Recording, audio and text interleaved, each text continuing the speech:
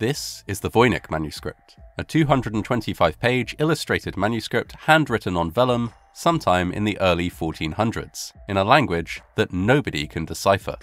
Over the years, many scientists, linguists, cryptographers, and language specialists have attempted to decode the manuscript, but all have been unsuccessful. The origins of this strange artifact are similarly mysterious. It was named after Wilfrid Voynich, a rare book dealer who acquired it in 1912. The owners before him can be traced back as far as the 1700s, but beyond that, the origin is unknown. Some have posited that the book is a hoax, while others, guided by the many illustrations within, believe it to be an encyclopedia of herbs and medicines. Unless the unique script is one day translated, we may simply never know.